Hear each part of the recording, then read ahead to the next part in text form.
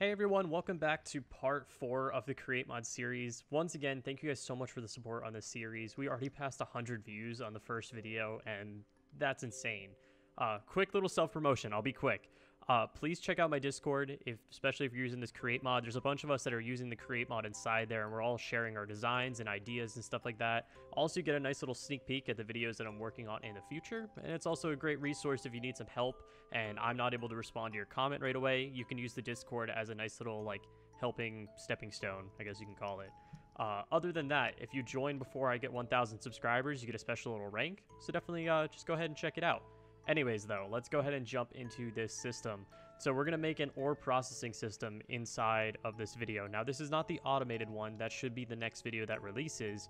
But this system is going to kind of be the stepping stone to that. So this is going to allow us to have the chance to double our ores during our processing of them. So keep that in mind, but you are going to need to kind of accomplish this before you can get into the automated version. So if you are watching this and the automated version's already out, don't skip this video, watch this one, and then watch the automated one. Now, let's jump right into it. So in this chest is everything you are going to need for this episode. One thing you should already have is the wrench. We built that in the last episode, so you can just go ahead and grab that out of your chest. These 4 blocks of cobblestone, as well as this slab, they can be anything, any type of block and any type of slab. They're just going to be used for the building purposes that we're going to need to make. Other than that, we're going to really quick do some crafting. So if we take 1 andesite alloy and 1 andesite casing, and we place it like so, we can make a depot. Now, real quick, a depot allows you to place items on top of it and kind of just like a holding place. It's great for automation and it's great for stepping stones into the next couple episodes. It's also very cheap to make. What we're going to use in this episode is, you might have seen there's a little bit of a change. We have a mechanical press connected to a basin, and this is simply going to smash items when the items are placed inside a basin. The only problem is the items don't ever leave the basin. They'll keep getting smashed and keep changing into different items depending on how many items are placed in. So a quick little fix to that is to simply place a basin diagonal underneath it. And then as soon as an item is smashed, it will go through the basin and go onto the depot and sit here, and you can simply right click to take it out of the depot. So a quick little solution right there, nice and easy. Next things we're going to have to craft is going to be our mechanical crafters, which you can see are our electron tubes, cogwheels, brass casings, and crafting tables. Now, that being said, we actually need 12 of them. Now, this is on top of all of the mechanical crafters that we used in the last video. So if you don't know what I'm talking about, please go ahead and check out the episode before this, because you are going to need to have already made like a speed controller, you are going to have already made these mechanical crafters and mixers and anything along those lines, so definitely go ahead and check out episode 3. Now, if you have watched episode 3, let's go ahead and make our 12 mechanical crafters really quick. So we're just going to grab all of our resources because we are going to have to craft some other items as well. So mechanical crafters will go in here. 3, 6, 9, 12. Now we have 12 of those. Our next crafting is going to be encased fans, and we actually need 4 of these. Now, excuse me, I've already had you make some cogwheels, some shafts, and andesite casings. So these are already things that you have done before. The only thing that's new is these propellers, which are just iron sheets and andesite alloy, and we're going to need 4 of those. So we'll make literally all 4, just like so. And then we can make our encased fans, and we'll make all 4 of those. So there we go. Now we've made all of those items.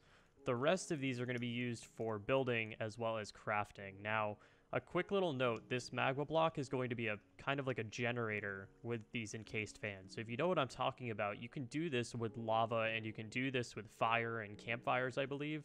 The only difference is that will spread fire.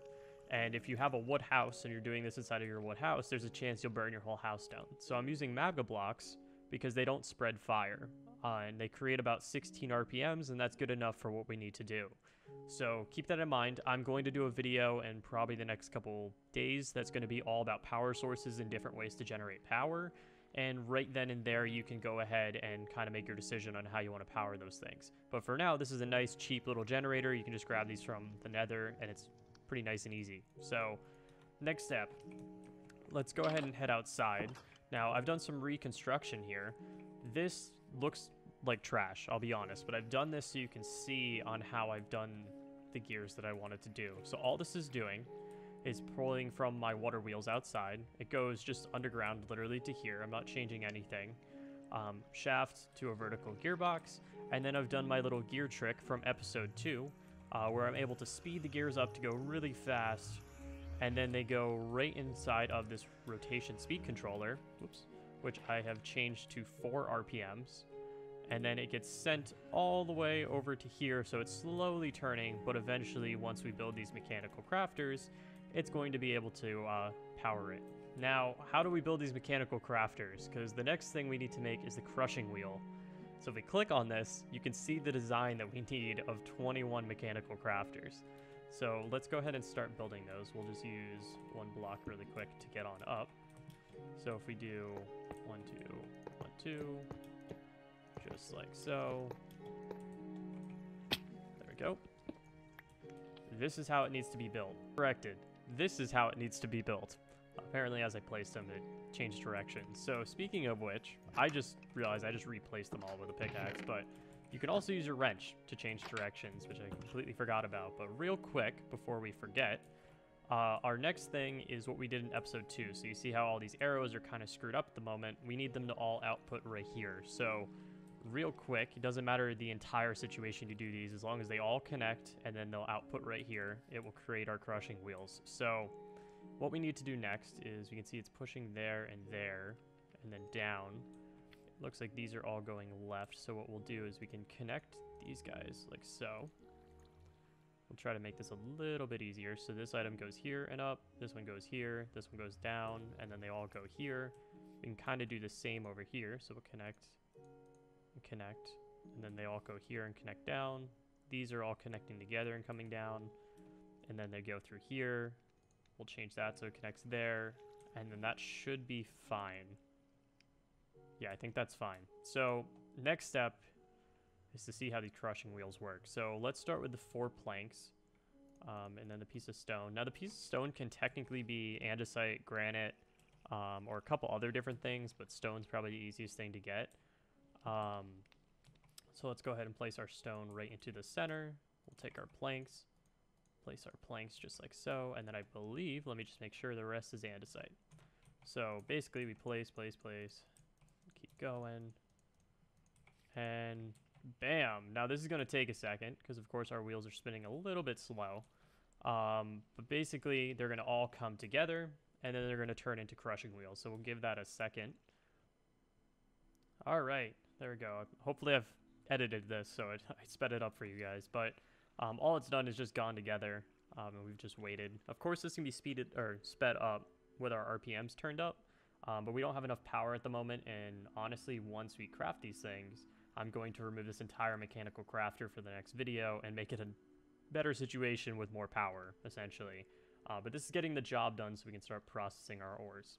So there we go. We got our crushing wheel, and it's going to actually make 2 of them as soon as it pops on out. Man, it is taking a minute.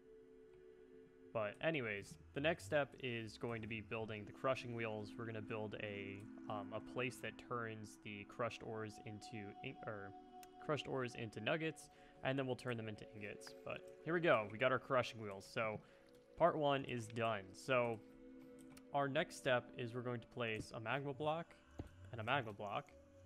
We're going to take some encased fans. So we're going to place 1 and 1 just like so.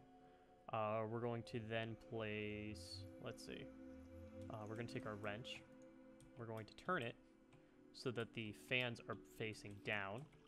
We're going to take our cobblestone now, place one here, and then place a lever and turn that on. That will turn our fans on. Next, we'll just hop on up here really quick. We're going to take a vertical gearbox and place it like so.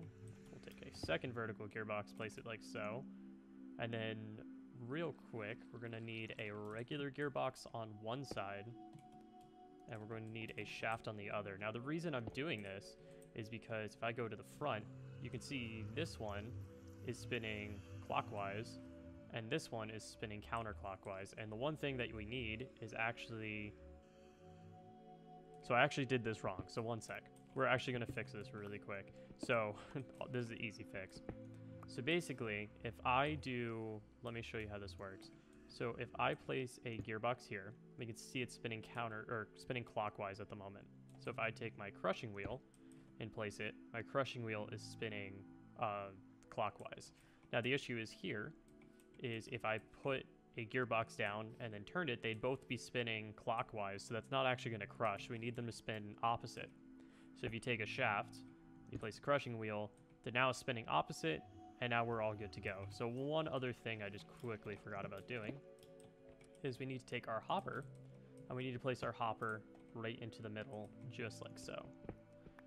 And then, there we go. We've got the crushing wheel down. Now the crushing wheel is going to crush ores into basically crushed material, and then we need to take the crushed material and wash it before we can turn it into ingots. So, 1 second. So, real quick, I went ahead and got some iron ore. Didn't actually have any in the chest, so I had to quickly go find some. But basically, if you throw your iron ore inside of the hopper, it will get crushed. You can see it's crushing currently. And so we had 4 iron ore has turned into 6 crushed iron ore. There is a chance that it will turn into some pieces of cobblestone as well. So that's something to keep in mind when we start automating these things. But it currently turned into crushed iron ore. So next thing we're going to do is I've built this little hole in the ground. And we're going to take a magma block. We're basically doing the same system of an encased fan on top. Then we're just going to need some kind of lever to turn it.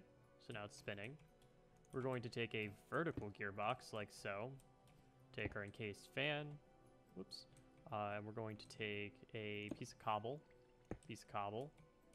We'll even place that one really quickly. Place a slab just like so. Place the water bucket right in front of that, and we'll turn this fan, and you can now see that it's blowing out basically like a mist. Now, if you had lava here, it actually smelt your ores, but that doesn't give you the chance of basically duplicating your ores. Now, since we have crushed iron ore, and we place a piece of cobblestone right here, and we throw our crushed iron ore right into it, I think I just missed. Hold up. We throw our crushed iron ore right into it. You can see it's currently being washed.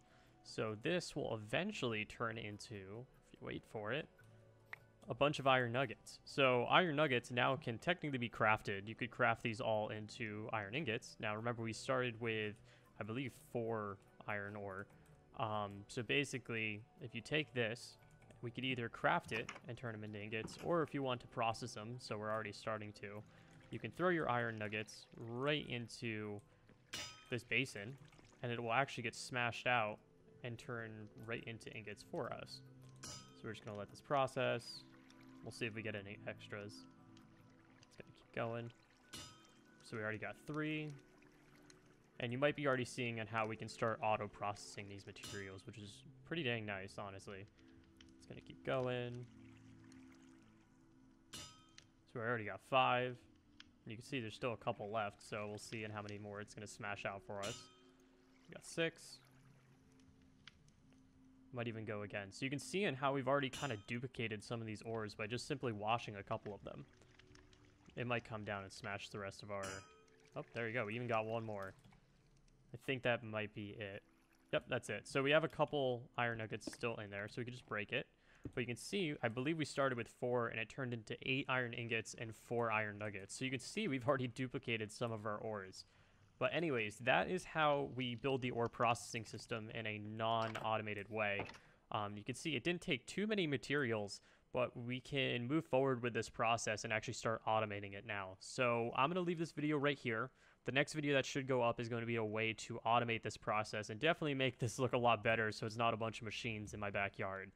But anyways, if you guys enjoyed this video, please go ahead and like it. Other than that, thank you guys so much for watching. I hope to see you guys in the next video. Peace.